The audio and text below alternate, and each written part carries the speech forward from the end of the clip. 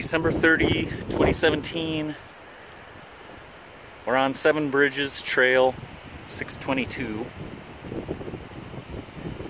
It's always kind of fun to be hiking and then see the view from above the clouds. Look at that rainbow cloud. That is something. It was 18 degrees when I left the house this morning, but up here it must be in the 40s or 50s. So this part is new.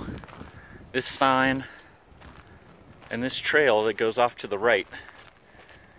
I don't remember this trail being here, this 667. Because the way we used to go was straight ahead this way. And clearly that's closed now. And then this looks new, this 667, going up that way. And this sign explains the new system. So this is at the Saddle in Jones Park.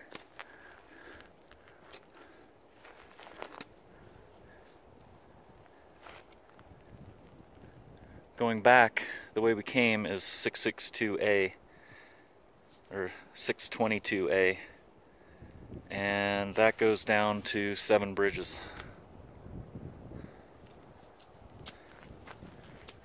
So this will be the new trail section right here.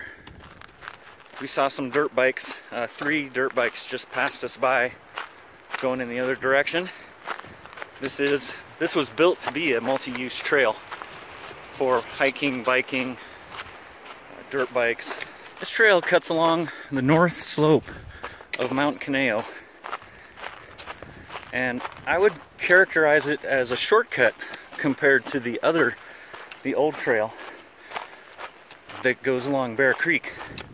There are lots of dips and ups and downs on this new trail, and I figure that might have been on purpose to make it fun for mountain bikers and the motorized dirt bikes.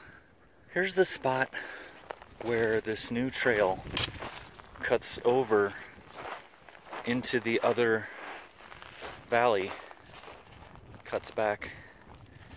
It feels like we're up higher than the old spot where it would cut over. We're on the same slope that we were earlier today. It's just that Seven Bridges Trail is down below us in elevation. And now we're in the saddle where the old trail would have brought us up.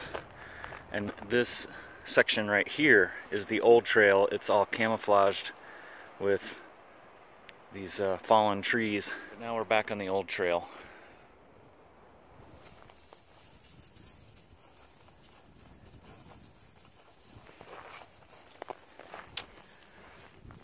She loves to play in any amount of snow. Here's the saddle between Mount Buckhorn and Mays Peak. And here's another new sign for Trail 776. Today is March 24, 2018. We're back at the T up in Jones Park where this new sign and trail closure is. My goal today, though, is to try this section of 667 and see what's up here. Because I want to ascertain if it's still possible to get up to Loud's Cabin and Mount Garfield. Okay, so shortly after that T, here's another branch. So there's 667 goes up to the left, and that goes, looks like that heads back towards the south. And then this one, 622A, closed to motor vehicles, and it heads back towards Bear Creek. Let's see where this one goes.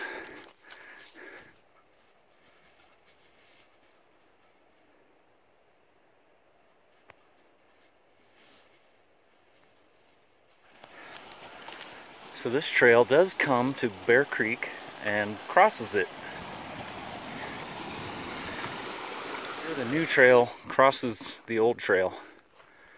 So they filled in the old trail, which was like a ditch.